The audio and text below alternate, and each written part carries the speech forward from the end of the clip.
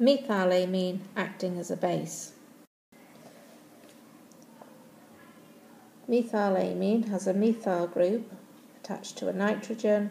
We've got our hydrogen and our other hydrogen and a lone pair of electrons. So methylamine uses its lone pair of electrons to bond to H+, forming the methyl ammonium ion.